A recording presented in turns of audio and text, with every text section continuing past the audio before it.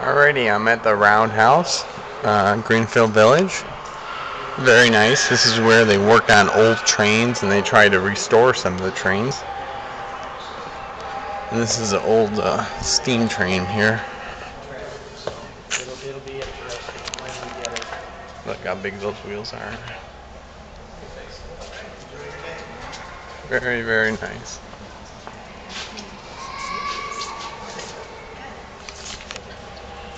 Are these different types of coal here, or?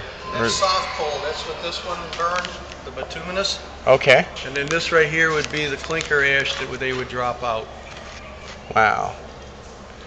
You guys always have that on display?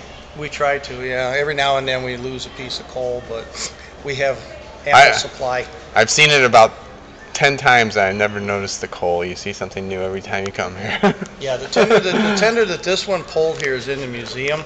It was capable of 8 tons of coal and 5,000 gallons of water. Oh, wow. Because this one here would consume 100 gallons per mile to produce steam. Cool.